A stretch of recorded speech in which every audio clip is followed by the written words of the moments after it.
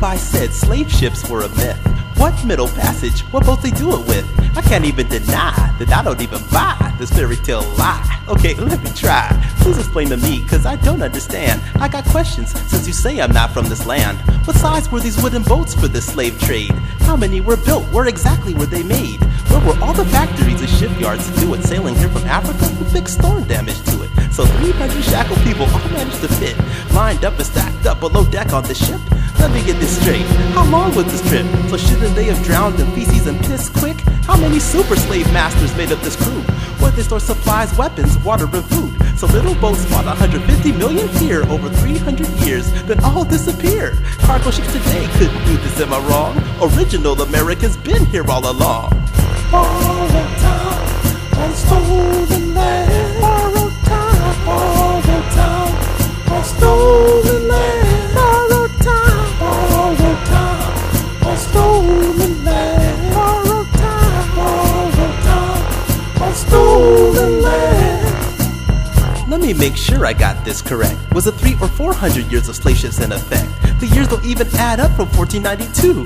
Where's the evidence, if all of this is true, that West African slave portal is a sham? Because Gory Island got too many rocks for boats to land. The bigger the hoax, the more people believe. To steal this land, so-called black folks were deceived. In 1620, Pilgrims got to Plymouth Rock. 1607, Jamestown, Virginia set up shop. Funny, they won't talk about colonies before, and the 1500 Moors killed them off at the shores. But who are these so-called Indians they won't discuss? Like Manhattoes, Algonquins, and Gullas, this is us.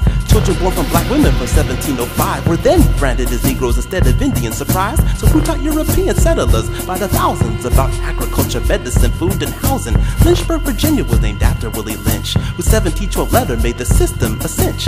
1724, the Church and State wrote black codes for the war against indigenous Moors. To steal our nationality, status, our land, our birthrights, and inheritance with fraud and paper, understand? Borrowed time on stolen land. Borrowed time on stolen land. Borrowed time on stolen land. Borrowed time on stolen land. Truth is stranger than fiction. Occupying foreigners have no jurisdiction. Psychotic thugs that believe in their god, which is gold, oil, and drugs. They deceive by their fraud. Like their genocidal wars that they brag. Their Star-Spangled Banner's not the American flag. It's a merchant trading banner for so-called commerce, a word that must mean conquest by army, banks, bombers, and companies owned by occupiers doing too much. Those 6 white stripes refer to the Dutch, English, Scottish, Irish, French, and Germans if you combine them. Different draws, same funky crotch behind them. This banner means the artificial corporations, entities, and foreign agents posing as a nation.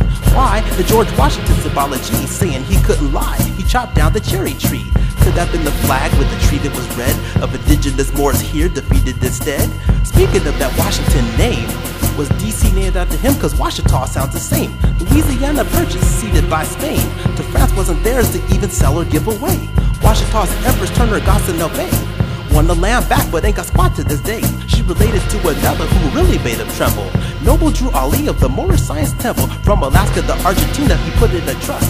In 1928, world bankers found out and discussed, so they caused the Great Depression, calling in all the loans to try to delay the fall of modern Rome. But now they can't run or escape their debt cause they're done. Divine penalties will wipe them out more ways than one.